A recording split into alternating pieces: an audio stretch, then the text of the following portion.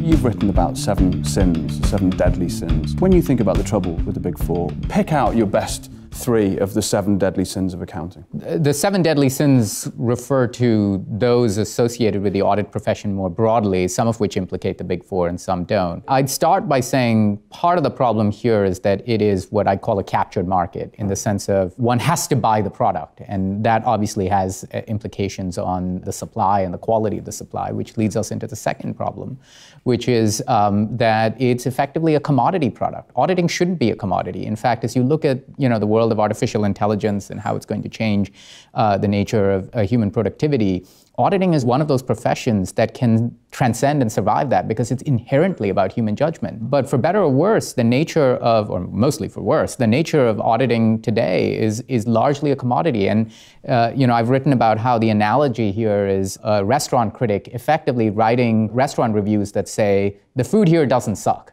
And that's effectively what audit reports nowadays are about. They effectively say, well, this company is not going to fail. Right. And of course, sometimes they're quite wrong about that, which is a serious source of concern. And then a third issue here is the fact that the people who actually need the audit, who actually use the audit, the shareholders, the wider constituents in the corporation, whether they're customers, society at large, they're not the ones who are commissioning the audit. Nominally, the audit is commissioned by the board of directors, by the audit committee of the board, but in practice, that decision is largely influenced by management, in particular the CFO and the CEO. So again, you've got sort of a mismatch between the person or the people who are making the purchasing decision and the people who are using the decision.